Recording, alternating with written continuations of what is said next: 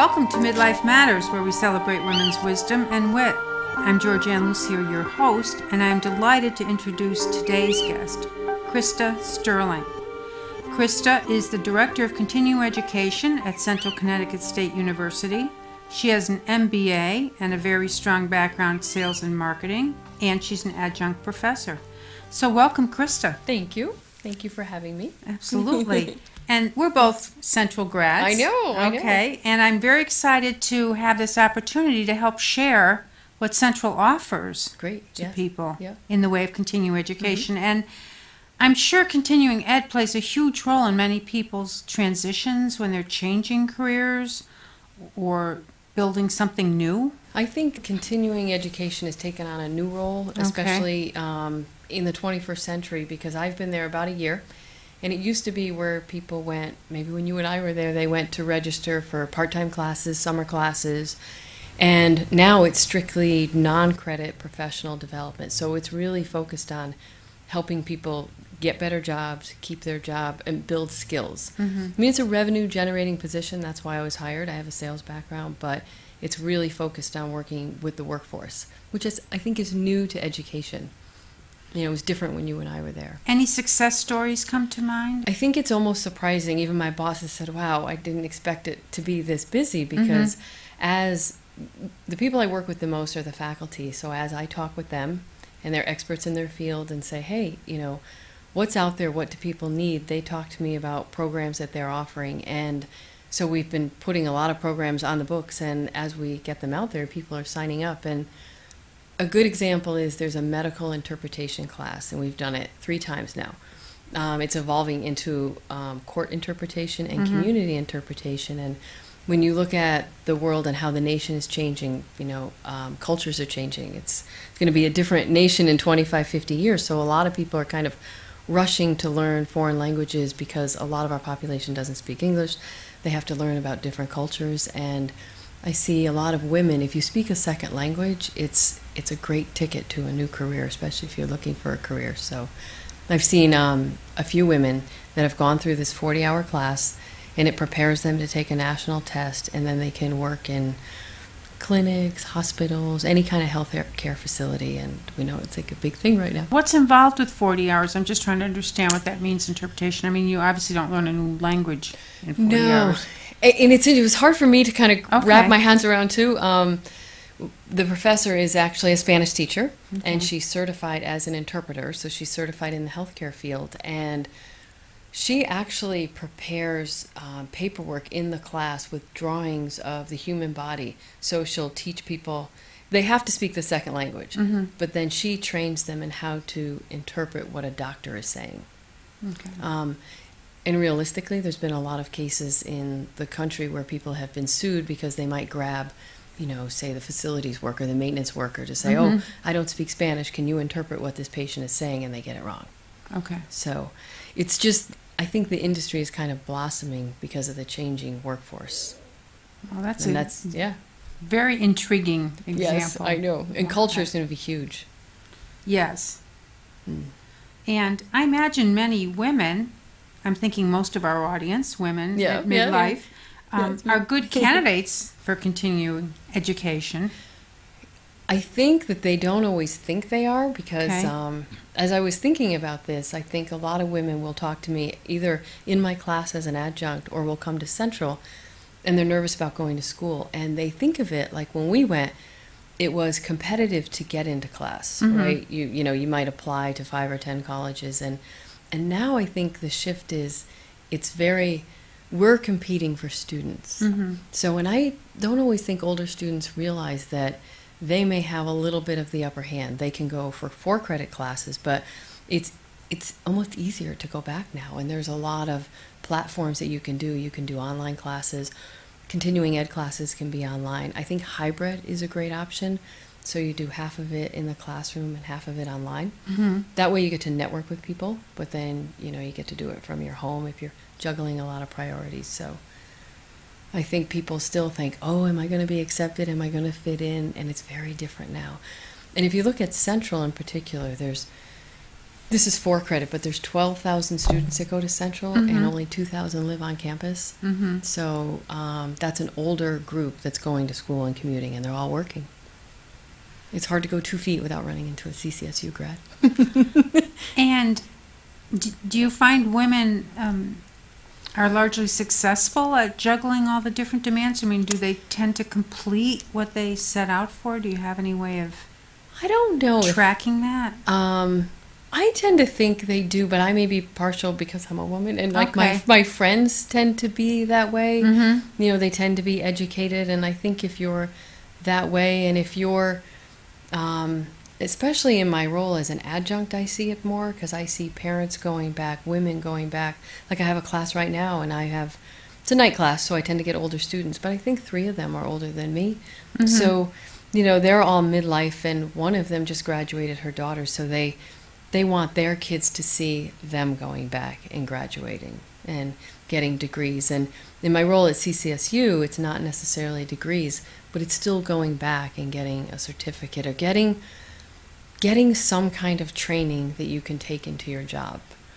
I mean, I find in my role at CCSU and the people that I work with, and there's a lot of midlife folks that I work with and women in education. That's what we do. So the amount of skills that they have is what impresses me. And I think, wow, that's what I need to sell to my audience. I need to say, if you're really good at sales, maybe get a certificate in something technical, learn a technical skill, or just almost like your financial portfolio, really diversify your skills so that if you do get laid off, that's what I always try to promote. If you do find yourself out of a job, then you have more skills.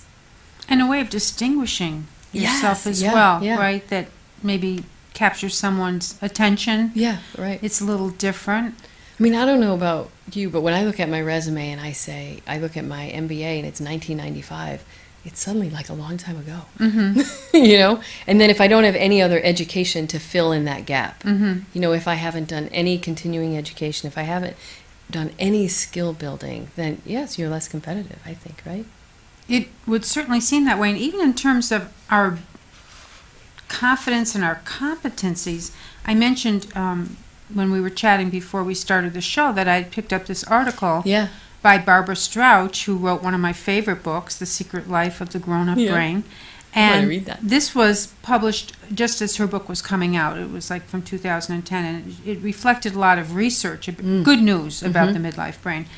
And I was so interested in some of the terminology that was used by some of the subject matter experts, like you need to bump into new ideas and jiggle the synapses in your brain, scramble your cognitive egg, because the brain is plastic. I mean, it's malleable, it can change, Pliable, which is not what used to be thought, right? However, we do get these very established ruts or patterns. So by learning something new, your example, if it's a salesperson learning something technical, it's going to even help them be better at sales. Exactly. Because it's shaking things up and just kind of replenishing that whole environment in their brain. So truly, it's attention getting on the resume. It's something else that an employer might be able to make use of. But most importantly, it would seem it's an excellent way for them to really just increase their overall capacity. And I think building confidence is so important because I've done a lot of interviewing in my past job, and and in my role now, it would be unfair to judge because people might see me as someone they can ask questions to. But you can always sense when someone doesn't feel confident. And I think what a lot of people like, and I was talking to a faculty member when I was telling him about this show and about what you were doing, and he said, oh, I wish more people would do it because when you reach that point in your life, he teaches knowledge management. You really have a good base to draw on, and you're in such a different place than the younger folks that you work with. And you bring such a different skill set to the workplace. And I think people lose that confidence because they don't find themselves in jobs where they can do that. They might find themselves out of a job. You know. And one term that I've learned is practice wisdom. Actually, I think it's from the world of social work. The idea that through all of your experience, you gain this wisdom in the practice of what it is that you know how to do. So it sounds like it would track with what the fellow you were speaking with talked about. And other good news about the brain, which I'm sure continuing education could really build on, is that we get better at seeing the bigger picture, identifying patterns. I guess we just have more to bring to bear to any one situation, even problem solving, right? Generating different alternatives. I think we have more to draw on. More to draw on, absolutely. So it sounds like right. Very much with the conversation you were having. Right, and I think if you're confident and you know that you can walk into some of these classes and you're not going to fail. I mean, you can drop out. You know what I mean? It's not like you're going to drop out of college and you're never going to get a job. You're going to do them and you're going to try again. One of the women in my class, I realized that she had been to Central and she had left for a variety of reasons, had gone somewhere else, and I thought, wow, don't I give her credit for just continuing on and now at a different college and go. She's like, I'm not giving up. That's and she's out of a job, but she had an interview, so. Very nice. Yeah. Sending her good wishes. I am. And then you provided me with a lot of statistical information that it makes it look like, I'm going to try this figure, Connecticut's going to need 300,000 more people with a variety of degrees and credentials than we are projecting we're going to have. Right. Which means we need to tap in as a state to the older worker, right? It's not all 18-year-olds. Right. And that's exactly what they're saying, because anyone in education in Connecticut knows that enrollment is decreasing as we go on. There's less high school folks graduating. There's a variety of reasons, but there's just less people going to college and then less people graduating from college. So in 5, 10, 15 years, there's not going to be a workforce to fill all the jobs that require some level of education. So it's going to require us training the older workforce to come back and have some kind of certificate, some kind of level of education. They want to go get a bachelor's. I think that's why it's a really good time to be in continuing education and offer what people need. Like another really popular certificate is a GIS certificate. UConn does it for credit, and they even send people to ours. It's a non-credit certificate because the GIS is all built off the satellites and GPS, and it's being used in every industry now for marketing. So I'm seeing a lot of people go through the certificate and not get jobs just with the police and towns, but insurance companies and hospitals, so it's great. And you have a project management certificate too, right? Certified Associate in Project Management. Yeah, I think the one everyone's familiar with is the PMP, which is really popular. It's very high end and it has a reputation as being difficult to earn and difficult to get through because people will say, I don't want to do that, it's really hard. This is sort of PMP light. Okay. So it's less hours, easier to get through, and the people I see going through that are people that are in different industries that want that on their resume, and it's a good step. Nice. So you might learn Microsoft Project. So in that, So I think any of those things, like if you're in an industry or a job where maybe you don't do project management or use computer skills like that, that would be great to get. People tend to do what they know, I think, right? Yes, right. So Comfort zone. The way to jiggle your brain. Jiggle the brain. Get those synapses going. And just quickly, you also have opportunities for children, high school students. Let's see, build a multi-copter with drone technology. I know that a lot of people are signing up for that. We have a really great faculty member that's worked with NASA and builds drones. So he's doing a class in building a drone. So there's actually maybe a half dozen people in it, high school kids. So wonderful. The parts are still expensive, but it's pretty popular right now. Wonderful. But yeah, we're doing a whole summer of kids programs. There's like 12 to 15, all technical oriented. So a lot of robotics, computer animation, 3D printing. Nice. Yeah. So I have kids programs, then we have lifelong enrichment, which are programs that people might come to network, learn a new skill, just sort of have fun in life. There's so many great topics at Central to talk about. And then the professional development, which is the big focus.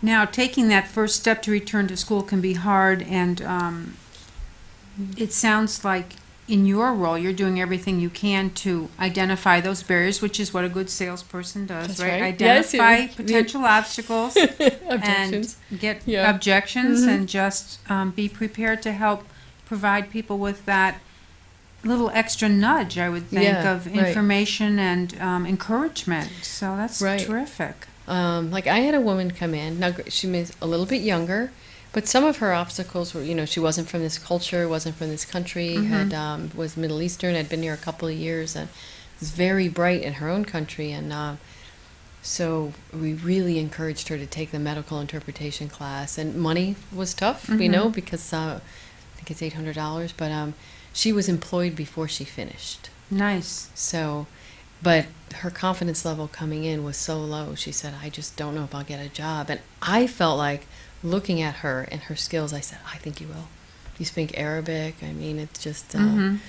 So it's really looking at yourself maybe a little differently, whatever age you are, So that's what you have to reach. But you have to find the people. I have to get them in, so... Yes. Well, hopefully this will help. I know. Now let's talk about your own journey. Let's see. I think you wanted to be a dancer when you were a child. I know. I always say I'm still dancing, just Still a different dancing. kind, right? Okay. I mean, I grew up doing jazz and tap, and lived in New York for a little while, and then I think I quickly moved back home, and that's when I went back to school for my MBA. So it's a very fun time of life. I mean, if I could do it over, I'd probably do it the same. Maybe I would have stayed longer, but maybe I could have made a little more money dancing. I don't know, but that would be a hard life. Yes. Yeah. So.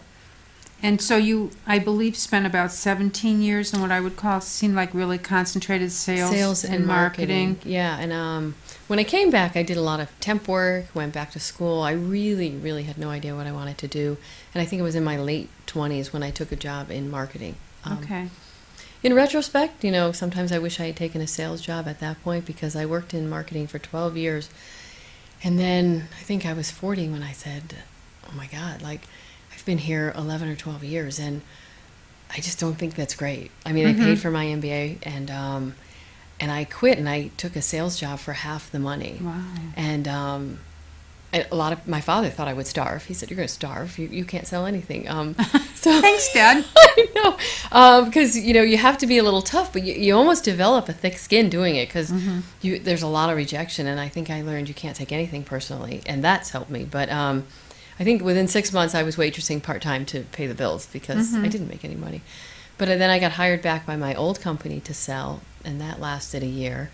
And then I got laid off and was able to collect unemployment, and I kind of thought about it. And in 2002, there was sort of a downturn in the economy, not as bad as 2008, but it was hard to go back to work. And after I took the summer off and rode my bike across New York, and I quit smoking in that year, so it was great. I had no money, but I was so happy. But I said, I have to go back to work. So I took another sales job, and this time I made it. So I was there 3.5 years, and yes, I had the highest sale in the office within 9 months, because I knew, I thought, I have to be successful here. I'll never find another job. And I was nervous. I was like 40, 41. And you had all those different experiences to draw on, right? Yes. You weren't 23. Right. But people have an expectation that you're going to follow a career path, especially if that's what they did.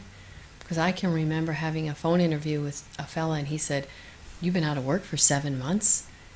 And now I think people have been out of work for years. Well, back then that was really unusual. Right.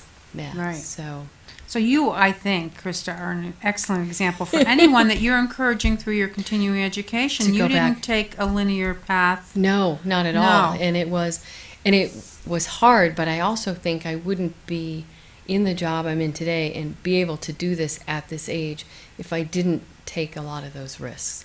Nice. It was very risky to leave, and I wasn't married. I didn't have anyone supporting me. I didn't maybe have a lot of bills. I didn't have kids, but I think it was worth it. Wonderful. Yeah. And you right now are enjoying doing a lot of outside activities, right? You That's run. what I do. Yeah. You run. I do. And let's see, you were telling me about this warrior dash. What is a warrior dash? I know I tend to have a lot of active friends. That's what I do in my free time. Probably comes from the dance background. It's a 5K obstacle. It's really popular right now, and so is the Tough Mudder. That's the same theme where you do obstacles. You get a lot of Marines that do it. Okay. So you have to climb walls, and you climb under barbed wire, and you climb through mud, and you do a balance beam through water. So it's a lot of fun. Yeah. But all of those are just goals. Like I ran the marathon last year. And I just said once I quit smoking, I figured at some point I would train for a marathon. So, and you don't think you'll ever find time in a week to run 30 or 40 miles? And I always use that example when people tell me they don't have time to go back to school, because I say you do. You'll find the time. You'll find the time to study, and you do. You find the time. Were you out running like in the middle of the night? If you I was. There were times if I didn't get up in the morning, and then if I missed it at lunch, then I would teach at night, and there were times at 9:30 I'd have to go out and run 5 miles. Right. Mostly because you don't want to get hurt when you actually do the marathon, so you want to stick to your plan. So, yeah. So reflectors are our friends at that point, right? You were hopefully wearing... I ran with two flashlights. All right. Okay, that's a visual. I like that. I did fall once, though. I twisted my ankle at night, so then I stopped doing that. Okay. Now, what do you think you might want to pursue as you're moving forward? I know you're fairly new in this role at Central, so you're still getting your... Yeah. You know. And it's kind of a dream job because I feel like it uses all the skills that I love, because I get to work with a lot of people and get to meet new people, and I get to help a lot of people. But actually, I think if not this fall, because I'm too busy, the following fall, I may go back for my master's in social work or counseling. There's one at Central and there's one at UConn. So I've talked to a few professors because I think it's good just to keep going back, you know. A perfect example of what you're encouraging other people to do. And actually one of the previous guests on Midlife Matters went back and she finished first she had to finish her bachelor's, had no plans to getting a master's, but then someone said, well, think of it as like a pregnancy. It's like 9 months. She took this accelerated, condensed program at Fordham. So she got her master's, and she was around 50 and maybe extra. Yeah. And her daughter was graduating from law school at the same time that she finished. See? And now she's working for a town and started part-time and now full-time, and she had several jobs in between doing social work. Right. So, I mean, she's in her early 60s and she's going gangbusters.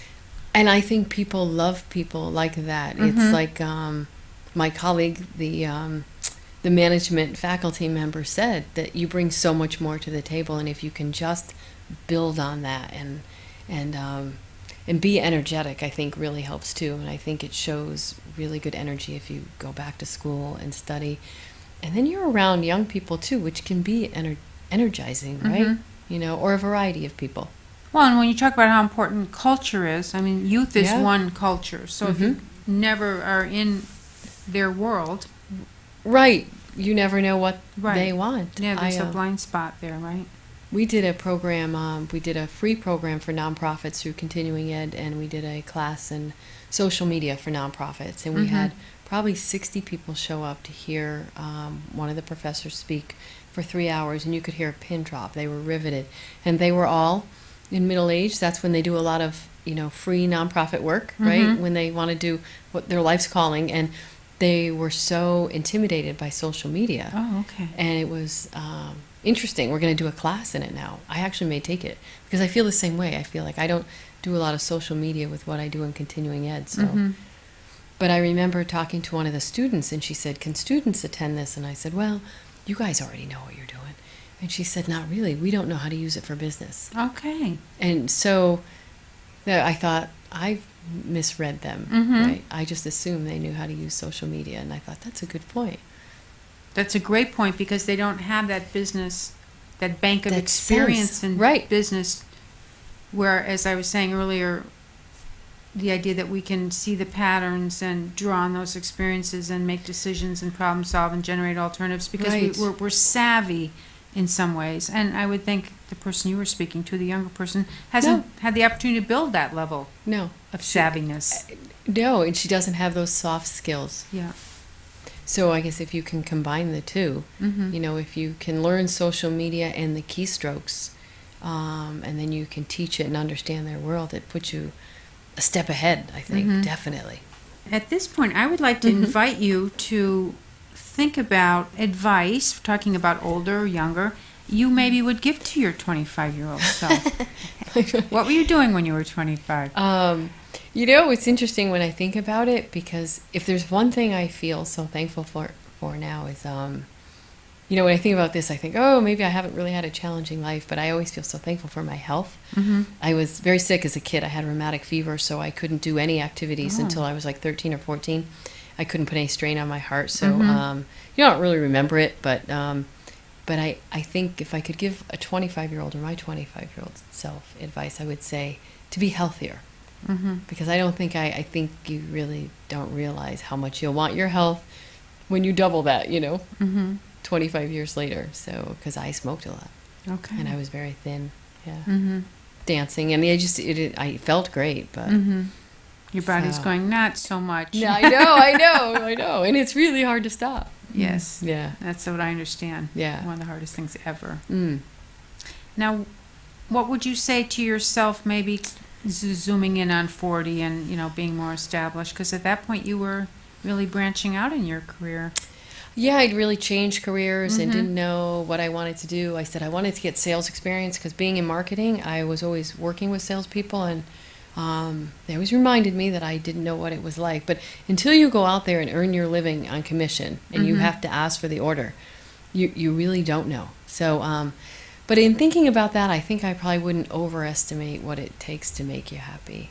And maybe it's me, but maybe that's why I'm so active now, and I just do the things that make me happy. And they're not working so hard that you can buy a BMW. I mean, it's really this being with friends, right? And doing the little things. So I think, when I look back on my life, I say, oh yeah, those are the things that make me happy. But at the time, you're always thinking it's something else. And I think there's certainly a lot of emphasis on setting goals, achieving them, Yes. Counting the numbers of what we're earning. I mean, there's a sense of self-worth that can certainly be important. So that's a wonderful lesson for you to share with our audience and for you to have reflected on, because it, I think, can be pretty seductive to measure your success by those external... By those things. Like, I always use the example, someone had said to me, I have on a couch, like one of my cats, he said, was that the damage the cat did? And I said, yeah, but, recently I got 2 new cats, and my girlfriend said, how could you get 2 cats? You're so busy. I said, because they make me happy. Like, a new couch wouldn't make me that happy, but having, taking care of, I'm an animal lover, that's what makes me happy. So it's kind of I think, putting that in perspective is what I think has evolved over all those years. Wonderful. And it doesn't usually take as much money as you think. Do you think?